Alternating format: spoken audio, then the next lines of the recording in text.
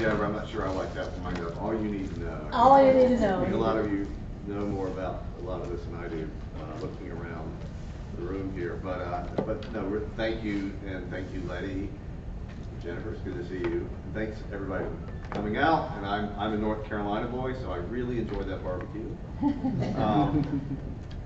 I understand. Let's see if I do this. Yes.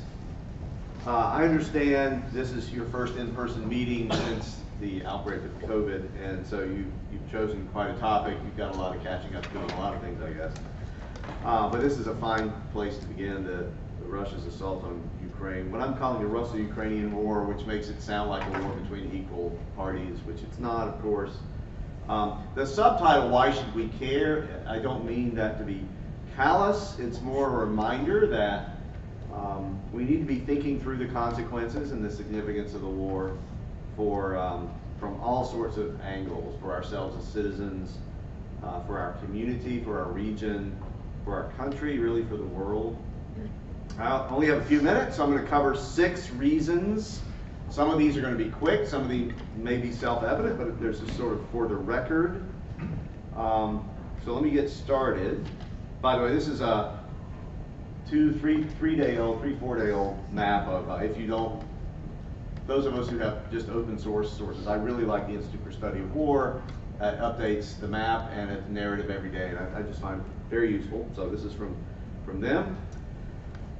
So first reason, Wow. I just want to remind us maybe of this, because the war's been going on for months, and this was early on. This is what we were hearing about, but these problems haven't gone away. As with any war, the human impact has been enormous on a number of dimensions. I'll just mention 2, as indicated by the pictures here. One on Ukrainian civilians, more than 6,000 killed, 400 of which were children, leveled cities, leveled neighborhoods, separated families. The war has produced an almost unprecedented number of refugees, certainly if you factor in the time. It was a very quick departure of millions of people from the country. Even today, an estimated 2 million Ukrainians are in Poland. So this graphic is New York Times from the spring. Most of those folks are still there, so hats off to the Poles. But other neighboring countries are also hosting refugees. And this doesn't include displaced persons who've stayed in Ukraine, moved from east to west, for example. The ongoing terror also. So this is not, just think what's behind this picture. These are people separated. They don't know when they're going home. I heard on the radio this morning the Zelensky government is urging Ukrainians not to come back to Ukraine for the winter, because it's going to be cold. It's going to be cold all over Europe, but it's going to be especially bad in Ukraine. So it's good not to forget this, I think. Second graphic I have up here is on food prices. This is an old, out-of-date graphic. It's from the spring, but I thought it illustrated the point nicely. In this country, we know all about our rate of inflation, which is much higher than we want. Very complicated phenomenon, lots of blame to go around. Some of it, though, is caused by rising global food prices from the war. Both Russia and Ukraine are big wheat producers, as you doubtless know. This is really more of a problem for developed countries, right, who really are suffering. An old friend of mine from graduate school was the U.S. ambassador to the World Food Program in Rome a few years back, and I'm still in touch with him. He's very worried about this. In the short and medium term, at least. So that's just one humanitarian impact, just enormous. Second, also self-evident, I think, goes without saying, but I'll say it anyway, energy prices. Russia, of course, is a leading producer of oil and natural gas. Both these graphs, the one on the left is oil prices, the one on the right is natural gas. Both these shot up after the war started. There has been volatility in energy markets ever since. The West has imposed heavy economic sanctions on Russia, including, this is especially true of Germany, a huge customer of Russian natural gas, has cut its oil and its gas imports from Russia. The Biden administration here has tried very hard to lower energy prices, especially prices at the gas pump for U.S. consumers, energy prices for U.S. industry, by, among other things, pressing the Saudis to pump more oil. That looked like it might work in the summer, but not so much anymore. The Saudis evidently, at least in the short term, medium term, think they have more interest in common with Russia than with the West. And so OPEC Plus is in fact going to be cutting production, which will keep gas prices, oil prices, energy prices in general high, help sustain Russia's war, by the way, but also keep our economy weak. So the recession that economists tell us is coming is not by any means caused solely by the war, but the war isn't helping. So that's the second reason. Now let me move away from the economy, at least be a little, has less directly to do with the economy, and more about big issues about the United States and its place in the world, and what, in particular, can the U.S., is there some probability that the United States would get involved directly in the war? We are, of course, indirectly involved in the war. There's a non-zero, I'm not going to say a high probability, it's a non-zero probability the U.S. could end up in a shooting war with Russia. The U.S., of course, is already involved in the war indirectly since 2014 at least. We and NATO in general have been training the Ukrainian army with excellent results, I would point out. We've supplied billions in material, including precision-guided weapons, such as the HIMARS, High Mobility Artillery Rocket System, pictured on the left. That is, I think, from Afghanistan. I don't know. The mountains make me think Afghanistan. But in any case, you've heard about this, I assume. Ukrainians are trained in these, using them to great effect. Along with the British, the U.S. is supplying intelligence, logistical advice to the Ukrainians. And the Russians know this, and they're not pleased about it. The Russian propaganda about the war has been stressing in recent months, this war is actually against America. It's Russia fighting for its life against big bad America, rather than fighting a war of choice against little Ukraine. But what I mean is, we have to think about, as the Biden administration, as the military, as intelligence people think about a lot, I'm sure, is there some chance the United States could end up, not indirectly, but directly involved? Neither country wants that. Russia doesn't want that. Why would Russia want a direct war with the United States? The United States doesn't want to fight Russia directly. How would that happen then? Well, wars sometimes break out accidentally, if not, maybe that's a strong word, but despite the intentions of the belligerents. So one path to war, again, very low probability, but I don't think it's zero. Under Article 5 of the North Atlantic Treaty, any attack on any NATO ally is tantamount to an attack on the United States, that is, every other member of NATO. Ukraine, of course, is not a member of NATO. Russia says that's part of what this war is about, trying to keep Ukraine out of NATO. But a number of Ukraine's neighbors are NATO members. Poland, Slovakia, Hungary, Romania, Bulgaria, and let's factor in the Black Sea, Turkey, and let's not forget Finland is joining NATO. Evidently, it's on the fast track along with Sweden. And look at Finland's border with Russia. It's quite long. So the real hazard that some have been thinking about is these systems, all this back and forth between NATO and Ukraine.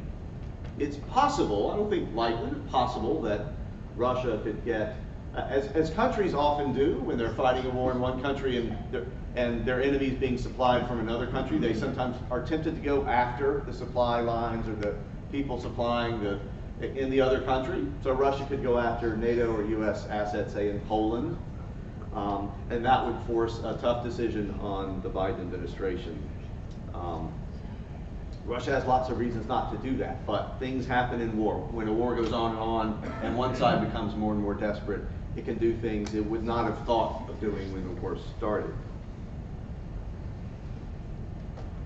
So an attack like that would put us in uncharted territory. Then another possible route to war has been discussed a lot more. It's being discussed a lot, kind of off and on. Now we're on a kind of an on period.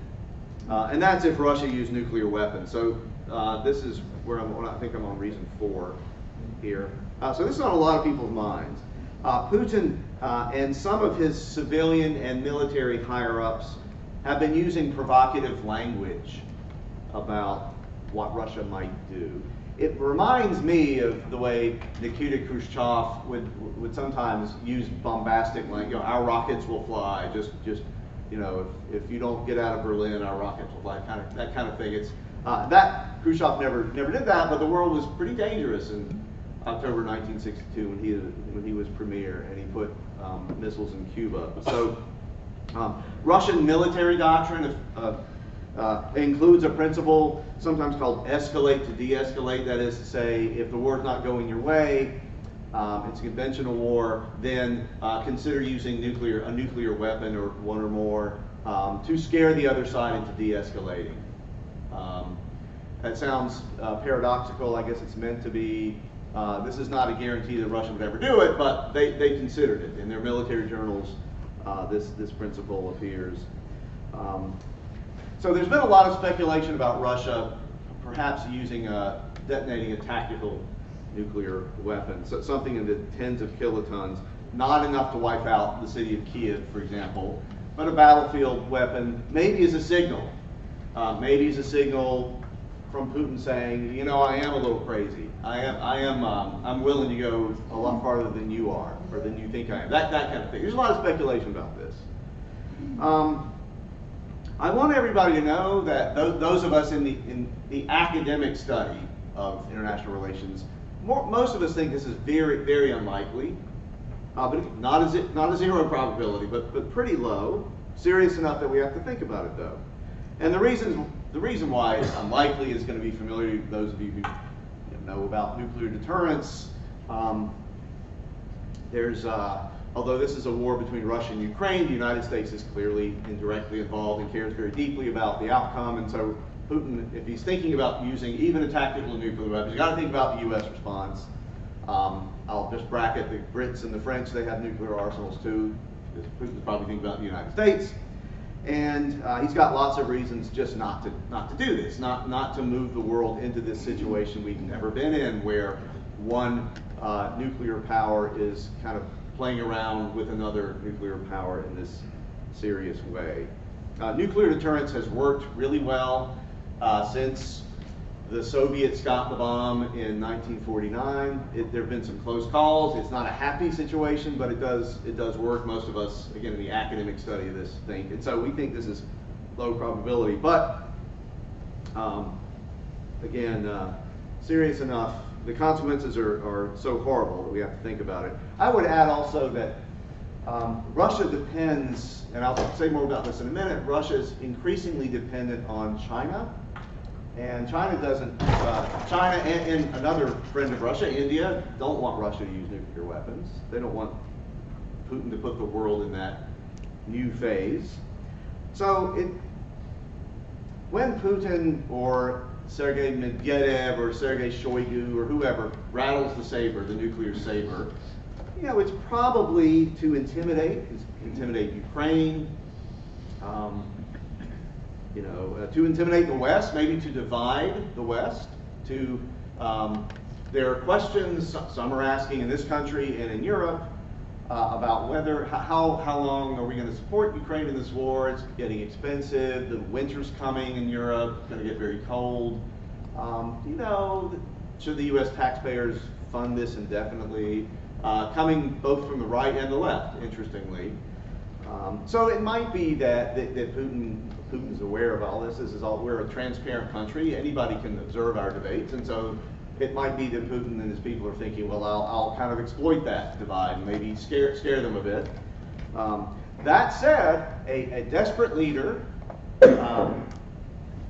might just roll the dice, right? If Putin ends up a few months from now thinking, what have I got to lose? And I will just say, sometimes this keeps me up at night. I think the most unsettling thing I know that Putin has ever said was well before the war. I think it was a few years ago, and some of you may know this quote.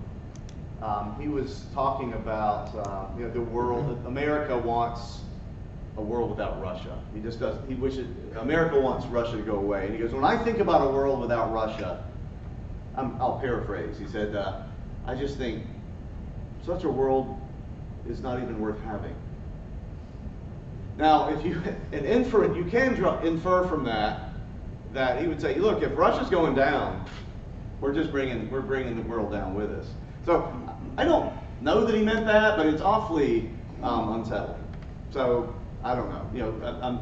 I'm not a psychiatrist. I cannot understand Vladimir Putin, but he's not. Let me just say, he's not like you or me in some ways. Okay. Broadening the scope a little bit, I've got two more reasons here. How are we on time? Are we? We're okay. Okay. So broadening out a little bit. I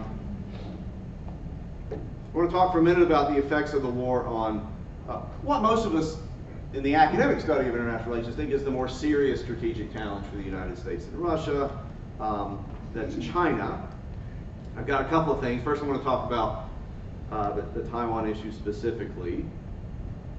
The war might affect the status of Taiwan or the way China thinks about or handles Taiwan. China has, as you know, long regarded Taiwan as a renegade province. China has never wavered from its threat to attack should Taiwan ever declare independence. I remember in the 1994, I was out at Stanford and heard a Chinese diplomat say this: "We will attack." And this is a long time ago. "We will attack Taiwan if they ever declare independence." And this was already one of the political parties in Taiwan was already talking about this, and the Chinese were trying to put paid to that kind of talk. The United States, of course, has an odd relationship with Taiwan. Officially, we don't recognize them. We don't have diplomatic relations, except we sort of do. We have a pseudo-embassy in Washington, or they have a pseudo-embassy in Washington. We have the same in Taipei. We have an ambiguous, clear yet ambiguous commitment to defend Taiwan. President Biden's been tinkering at the edges of that commitment, maybe being more explicit than, say, Tony Blinken wants him to be. I don't know, but in any case, Xi Jinping, you doubtless know, was just, surprise, surprise, re-elected head of the Communist Party and president of China at the 20th Party Congress in Beijing. There is some evidence, and Xi's another character who's very hard to read, some evidence that he's losing patience with Taiwan, with the situation with Taiwan, and wants to reunify with it, at least before he leaves office. Now he's got maybe an unlimited number of terms. I don't know when he's leaving office anymore, but he might decide he's in a bit of a hurry. How would he do that? Well, maybe a blockade. China has a pretty big Navy now, not as good as the U.S. Navy, but more ships actually. So locally has a lot of capability there in the Taiwan Strait, in the South China Sea, to the south of there. China could just out and out attack Taiwan, could invade. And that, of course, would force a very tough decision on Biden. Every China expert I know in academia says the Chinese do believe the U.S. would defend Taiwan, and this is the big deterrent, that they really do believe the U.S. would do it, almost 100%. So, but in any case, what does that have to do with Ukraine? Well, the Chinese are really good about studying other countries and their mistakes and their successes. So they've been obsessed ever since the collapse of the Soviet Union with how that happened and how they can avoid it. Right? This is a huge, huge topic ongoing in China. And so the Chinese, you can bet money that they're watching Ukraine, they're watching Russia, Ukraine, they're watching the West's reaction to Russia's attack on Ukraine. The Chinese are very good learners. So the good news here is Ukraine has fought back much more robustly than anybody thought, except I guess the Ukrainians. I certainly didn't think they would succeed as they have. The Russians clearly didn't think so. And if I'm in Beijing, the one lesson I learned from this is a country might just fight back harder than you think, and Taiwan does have a lot of nationalists or patriots. Second, the West is much more solid against Russia than Putin thought. That may not last. We can talk about that in the Q&A if you like. But so far, it's been a very impressive show of Western pro-Ukrainian solidarity to the point where, again, Sweden and Finland are joining NATO. NATO has deployed more men and material to its eastern border. Germany has at least promised to raise its military spending to 2% of GDP. I'll believe it when I see it, but that's the promise. And so on. So and the economic sanctions have been really, really severe. And Japan and South Korea are in on the act as well, right? So this is the Chinese have got to notice this, and they may think, well, that's Ukraine, Taiwan's different. Yeah, maybe, but this has to sober up the Chinese. So, but in any case, the connection in the minds of Beijing leaders are pretty strong, I think. All right, so the last reason to care about the war, let me just pull out still more. Still thinking about China, but looking really globally, the global balance of power, and looking at geopolitics. Regardless of how the war ends, the final settlement, when it happens, and so on, that seems a long way off to me. I'm one of those people who thinks this war is going to go on for a bit longer. Russia's war in Ukraine will probably have the net effect of weakening Russia. I mean, you could say Russia has self-weakened by stupidly fighting this lousy war and doubling down and doubling down and doubling down and so on. But Russia is clearly going to be, for a long time, more isolated from the West. It's not going to be able to sell its energy in nearly the volumes to, say, Germany or to Western Europe as it did before. Germany's, and I keep mentioning Germany, it's Europe's biggest economy. It sort of bet the farm on interdependence with Russia, softening up Russia, making Russia a better global citizen, and so on. And they lost the bet really badly. This has created a real political crisis in Germany, and the rest of Europe is sort of implicated in that as well. So Russia this idea that Russia can be integrated into the West in some way, not for a long time. Russia it needs money. It gets a lot of money from selling oil and gas. And where does it sell it now? Well, China is the obvious customer. India to a less extent, but China is a huge economy, voracious appetite for energy. It's only growing. The Chinese economy is slowing. It's got big problems, but it still consumes a lot of energy. And the Chinese think about energy a lot. This Belt and Road Initiative that they have is partly, a lot of us think, to find other ways to get oil out of the Persian Gulf than going through the Indian Ocean and through the Strait of Malacca. Why not bring it through Pakistan into Western China? So Chinese think about this a lot. So one net effect of this war could be to solidify, to move Russia closer to China and further from the United States and the West. And that adds to a trend we've already been observing, that the US and China seem to be, I'll say drifting, but somehow moving into something like a Cold War. Not as severe as the US and the Soviets had in the 1950s, but not the integrated, interdependent dream of the 1990s. That the Clinton administration, both Bush administrations, father and son, the Obama administration, all had for U.S. and China.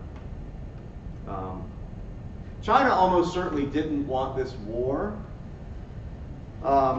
We can infer from the statement that Putin and Xi made at the Beijing Olympics right before the war started. You remember this, our friendship has no limits, our countries has no limits. Putin and Xi have met 36 times in 10 years. Anyway, we can infer that from that statement about friendship having no limits. If Putin told Xi at the Olympics, yeah, we're going to do it, we're going to attack, just so you'll know, we're going to attack Ukraine. Xi and Putin probably both thought, well, again, a lot of us thought, okay, if Russia does this, they will win quickly, and it'll be over and done with in some weeks, and then the world will be angry. The West will be angry, but the West will move on. As with Crimea, as with Georgia, it's just another move by Russia. They've done these before. They generally work out. That hasn't worked out, right? Again, the war is still going, and Russia's not doing very well.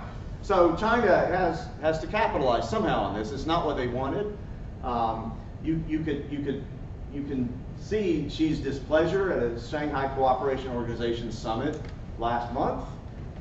China was not pleased, and Putin sort of had to admit this, that we understand our Chinese friends have questions and challenges about the war. That's I think that's Putin speak for I've been taken to the woodshed. But you can bet that the Chinese are going to try to capitalize on this. So they're very good at driving a hard bargain. After the Russians seized Crimea and the West imposed heavy economic sanctions on Russia, Russia turned to China. Russia and China had been talking about an oil and gas deal for a while, and the Chinese wanted a much lower price than the Russians were willing to give. The Russians, after Crimea, came down to pretty close to the Chinese price, and so they cut a deal. So something like that is in the works now, I think, and more generally, Russia will become more, it's a pretty safe bet, Russia's going to become, and already is becoming, more dependent on China. At that 20th Party Congress last week, Xi Jinping did signal, I used phrases like, there's storms ahead for China. There's storms ahead. And colleagues of mine, Brent Womack, Harry Harding, I was just on a Zoom call with those guys this morning, and they're parsing what Xi Jinping and other high officials said last week. And it's not just the storms, it's certain stock phrases that Xi had been using about peace and cooperation, and those have all but disappeared, and there are many more stock phrases about struggle. There's a struggle ahead. Now, what does that mean? It means in part domestic politics in China, but Xi also refers to China's strategic environment and so on. So it looks like the Chinese are preparing, at least rhetorically and maybe in some other ways, for something like a Cold War with the United States. So my bigger point is this war, whether that happens or not, I of course don't know, but I think the world is moving in that direction. I think the war is accelerating that for the reasons I've said. It means Russia is simply not going to be as integrated with the West. The German dream about Russia is over, at least for now. And Russia has to turn to China, and China will say, "Bring it on, but it's going to cost you, but we know you have no other choice at this point." So, okay, so that is all I had. I haven't said anything really about how and when the war might end. I've just gestured at the robustness of American support for Ukraine, which remains strong, but you can see cracks in it politically on Capitol Hill and elsewhere, and you see the same in Europe. If you fiddle with a couple of those parameters, some of the points I made might change a little bit, but I think basically the war still matters for these 6 reasons and others. This is not a comprehensive treatment, but those are the 6 I wanted to mention. And with that, I'll stop, and I'd love to hear your questions or comments at this point. So thank you.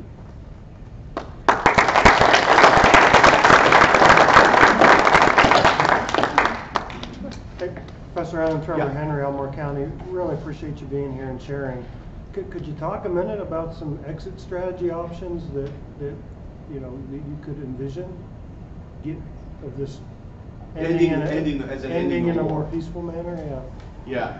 So. Can you repeat the question? Oh yeah. Exit strategy. How would this war end, right? Just to reinforce the point, when that letter by the Progressive Congressional Caucus was circulated earlier this week, that strange letter that was quickly retracted, it did talk about negotiation, and let us Americans urge the 2 sides to negotiate, even though the Russians are at fault, et cetera, et cetera, et cetera. And you read that letter and you think, well, it's easy to say, but the two have, the preferences between Ukraine and Russia simply, they don't just not overlap, they're in different galaxies. I think Ukraine wants all of its territory back. I can't blame them. They want Crimea back, of course. To say nothing of eastern and southern Ukraine, the parts that are occupied.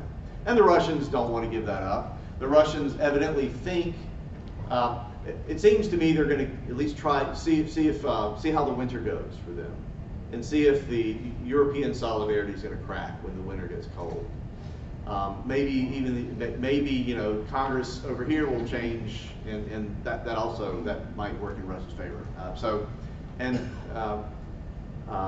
Putin knows that Ukraine is holding out in large, not just because Ukrainian valor and prowess, because the United States supply, right? That's clear. He knows that well. So he's both sides have the preferences that overlap, and both sides think they can end up winning if they just do the right thing. So there's really nothing driving them to the negotiating table in any serious way. Putin will say this sometimes. He's just trying to trip people. I think he doesn't really mean it. And if I were in his position, I might roll the dice too and say, let's keep going and see what happens. Right? How might it end, though? Every war eventually ends. The Russian playbook has been to see, and they've done this in Moldova, where they occupy a strip of Moldova. They have done it in Georgia, where they have recognized 2 breakaway republics, South Ossetia and Abkhazia. And these are what we call frozen conflicts. And so it might be that Russia would be satisfied with that kind of situation where they would occupy, they would stay where they are, or maybe get pushed back a little bit because Ukrainians keep pushing.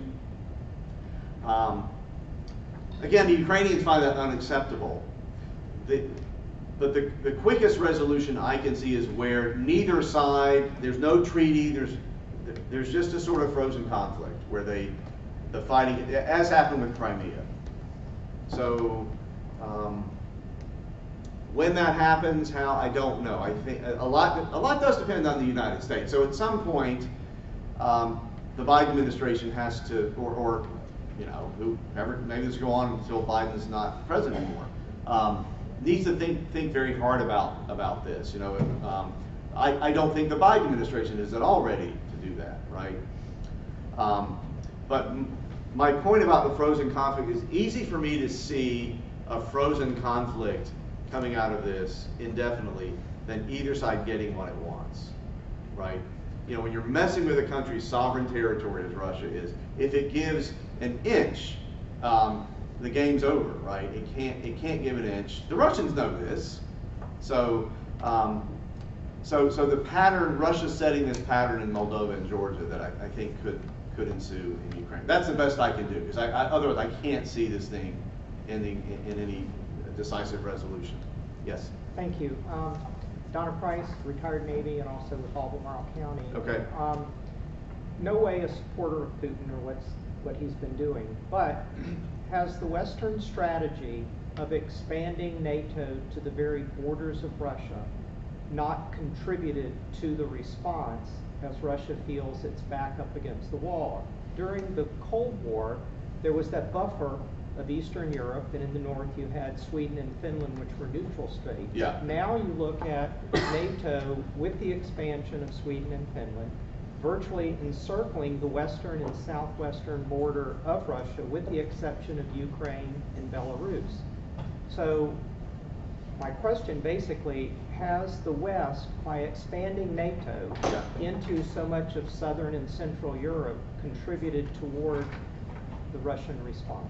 Yeah, it's a serious thesis. Colleague at U Chicago, John Mearsheimer, has made this really famous. His video has many millions of views, making this point. I think that's only part of the answer, and I mean that seriously. I think it's relevant, but I don't think it's the whole story. And I'll make a couple of points. One is that it's hard for me to believe that Putin really believes NATO would invade Russia.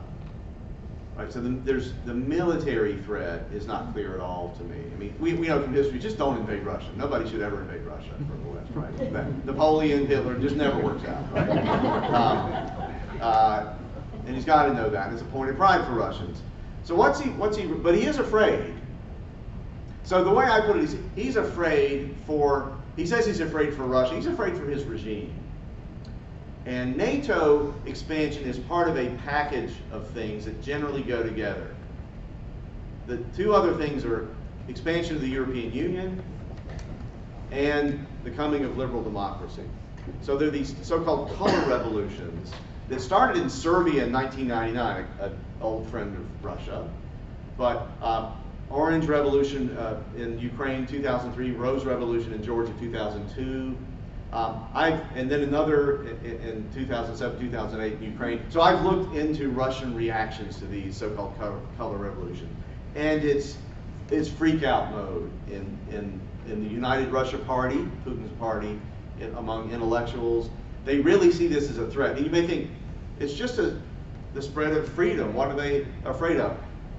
They know that they have a kind of a domino theory, sort of like we had in the Vietnam days, but it's a reverse domino, that democracy spreads. They think the United States is propelling it, and the Soros Foundation and all these NGOs and so on. And they're not wrong to some extent, right? This is partly propelled by Western NGOs and even the U.S. government, the National Democratic Institute, the International Republican Institute. These, we train activist groups and so on. But he thinks, Putin thinks that this is a geopolitical tool. Democracy promotion is not really about spreading liberty. It's about American power. It's a carrier of American power. As is NATO, as is the European Union. And so, I mean, when I read how Putin sees the world, this seems this package of things that go together. He doesn't want it at his border, right? So what I'm saying is not expanding NATO wouldn't really take care of, would not assuage his fears. He'd still be afraid of the spread of democracy. He'd be afraid of the spread of the European Union. And NATO's kind of the icing on the cake or whatever. That's whatever the evil version for him of icing on the cake is. So I think it's part of the story, but not the whole story. Yeah. Yeah. But. So, in light of Russia's attack on schools and hospitals and civilian targets, is there, even if it's a frozen war, do you see where any scenario where war crime tribunals occur in light of what's happened? Not with Russian defendants at The Hague or wherever. Not for a long time. I think particularly if this becomes a Cold War, Russia has a patron, China. Russia's going to more and more opt out of this whole system and just say, come and get us.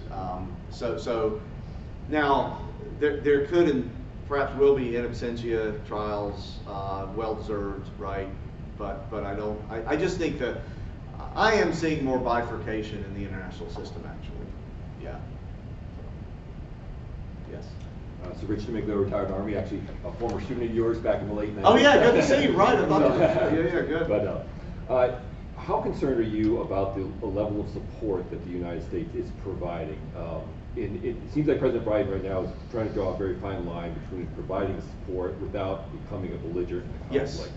Yes. But truth be told, the amount of support the U.S. has been providing in this conflict is far excessive of what other nations would have done. If we had been in Afghanistan, the Russians have been providing HIMARS to the Al-Qaeda or Taliban, I think we would have a significant issue with it.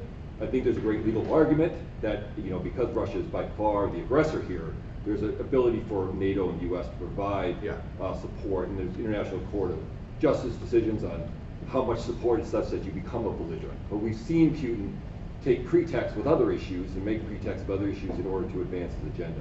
At what point do you think that the U.S.'s involvement, or what could occur that Putin may say the U.S. has become a belligerent that may allow him to take additional steps, maybe against U.S. interests or against NATO interests? Yeah, it gets back to this, one of my points, is there some point at which the Russians will just say, enough, right? We're gonna take some action against at least NATO assets in a NATO country. But you don't even have to go that far to see, there's a point of diminishing returns, at least in theory, to the United States. And I think the Biden people are thinking really hard about this. I do think the point of diminishing returns is probably dynamic, that is, it's moving around. It's further out maybe than it was in March.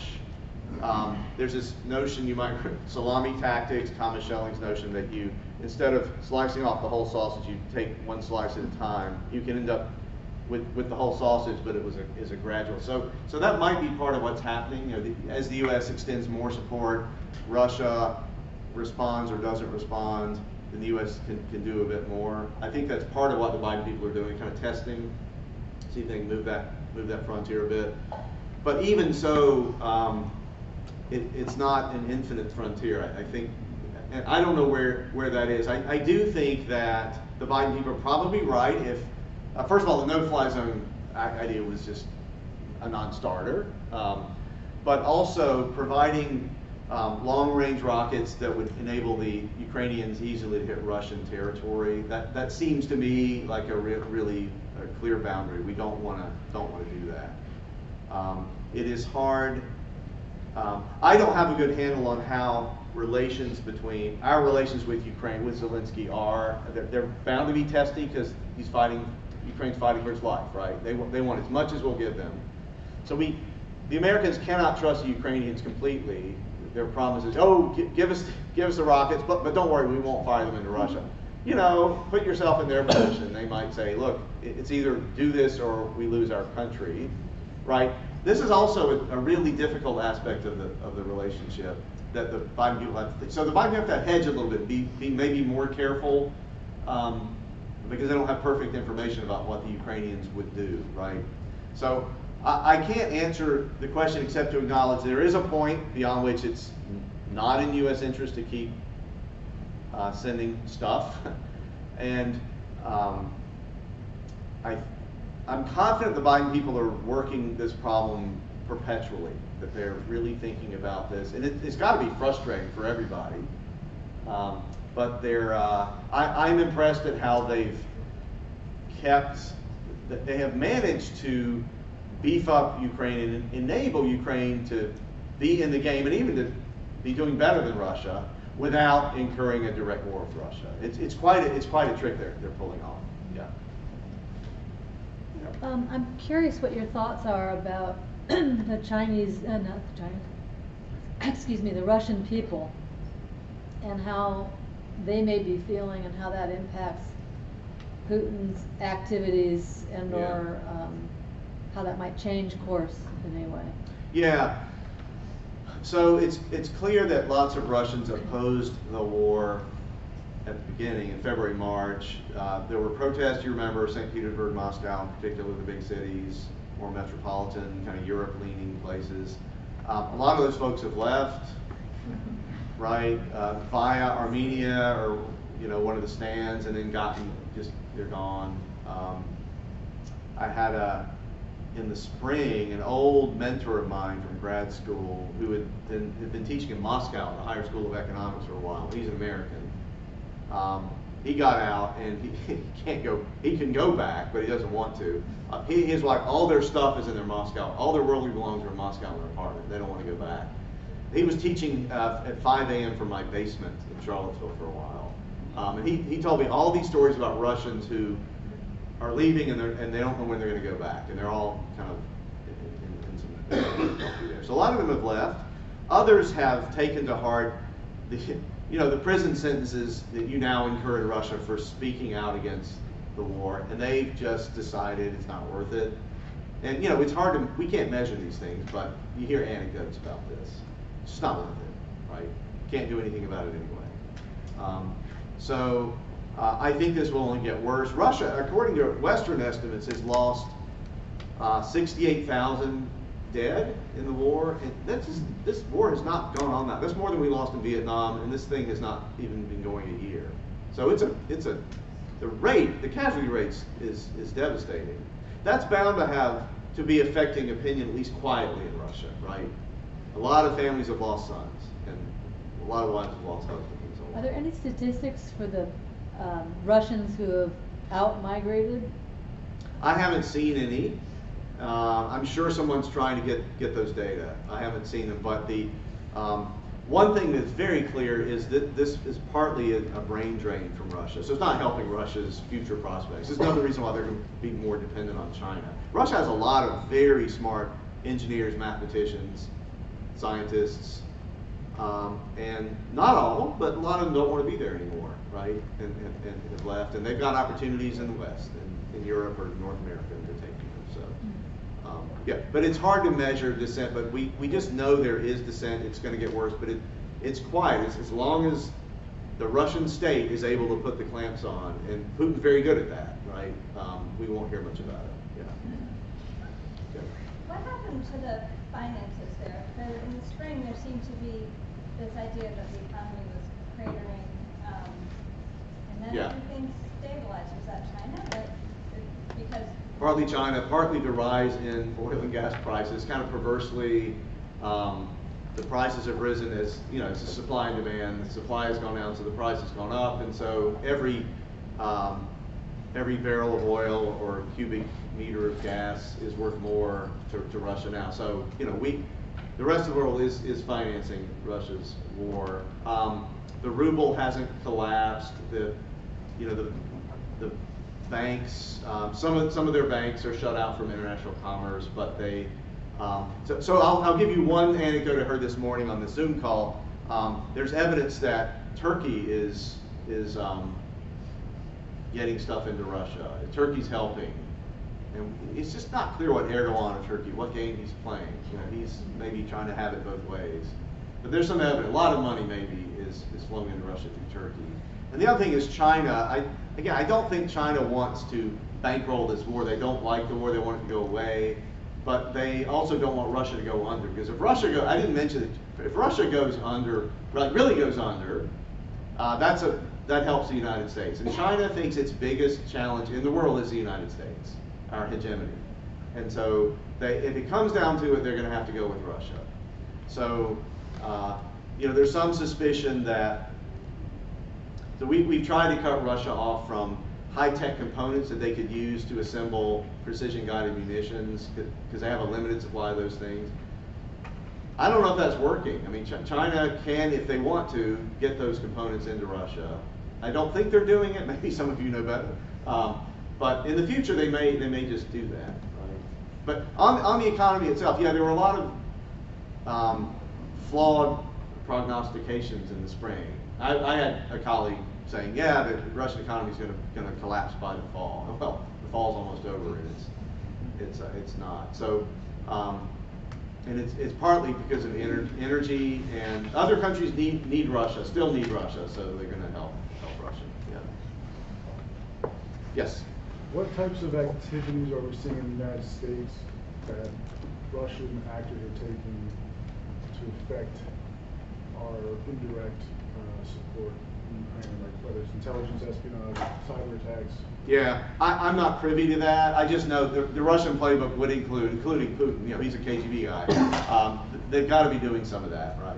I just don't. I'm not privy to that. I would be shocked if it weren't extensive, because Russia's in trouble. This is not like 2016 in the election where, you know, they're doing okay, but they want to monkey around in our politics. They're actually at war, and the war's not going well. So they really need. So they need to bust up the West. Putin's been trying to do that for years. Break up NATO, turn the Americans and the Europeans against each other, turn the Europeans against each other. So, you know, Hungary and the Visegrad group, so-called, versus the West Europeans. He's trying all of this and using every tool he has to do it. But I don't know the particulars. Last question. Yes. Dirty bomb. Now we hear. Dirty bomb, yeah. Yeah. Well, what's your opinion whether or not they would do that, or that the Ukrainians might do it? Right. So Sergei Shoigu phoned a lot of Western defense ministers last week saying we have intelligence that the Ukrainians are going to use a dirty bomb, which is not a nuclear weapon. It's a conventional bomb that spreads radiation. So I can't, and so rather than keep this secret, all the, you know, Lloyd Austin and everybody's saying, well, this is a false flag. This is going to be a false, if it happens, it's a false flag operation, which I think is exactly the right way to play it. I have trouble thinking why Ukraine would do this. I mean, what would be their next, what would Russia then do, and then what would Ukraine do? Does Ukraine want to escalate the war? Well, they want to get Russia out, but, you know, they're doing what they can to do that already. So they're making the moves they can make, it seems to me. Unless it would, I mean, can Ukraine attack Russian territory in a big way? I don't see it. Again, maybe some of you know more than I do about that. So, but I can see why Russia would do a false flag operation with dirty bomb, you bet. Yeah, because they're looking for excuses to, not necessarily to fire a nuclear weapon themselves, but to escalate and to get really, to, you know, insofar as there are any kid gloves, take those off. And yeah, so and we'll see what happens. I certainly hope it doesn't happen at this point. I hope, as in the run-up to the war, where Western intel kind of outplayed the Russians, I hope that's happened again in this case, but we shall see. Yeah, thanks. Well, thank you.